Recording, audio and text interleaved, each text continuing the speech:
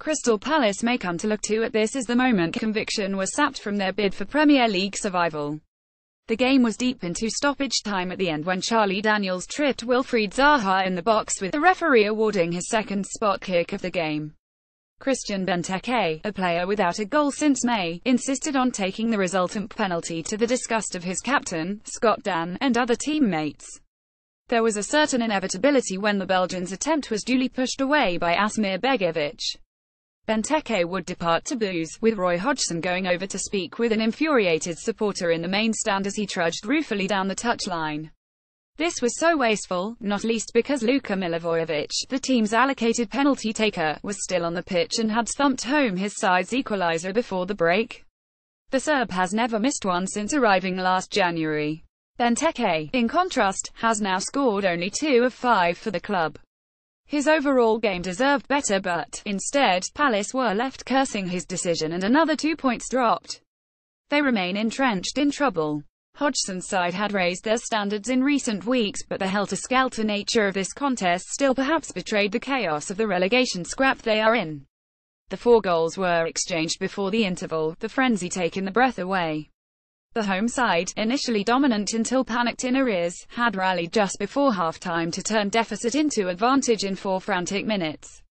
First, Milivojevic slammed home his penalty after Begovic's trip on Wilfried Zaha. The forward dragged his leg and was clipped by the on-rushing goalkeeper, before the substitute Scott Dan prodded into an empty net from Johan Cabé's fine centre.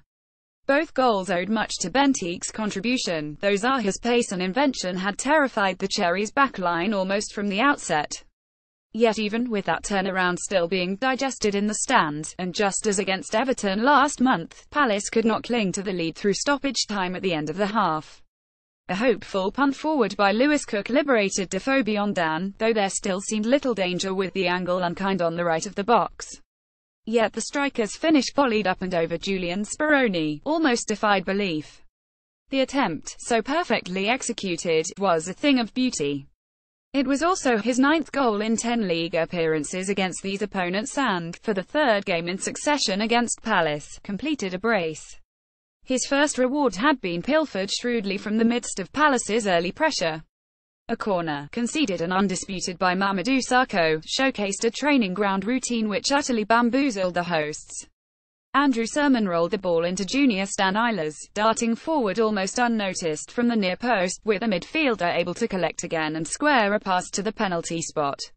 There loitered Defoe, unmarked, with Josh King having slyly pulled back the striker's marker, Jeffrey Schlupp, to side foot accurately into the corner.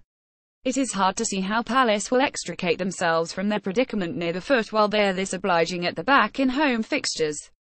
Defoe, in truth, should have completed a hat-trick before the hour mark, though the wonderfully gung-ho nature of so much of the play rarely abated.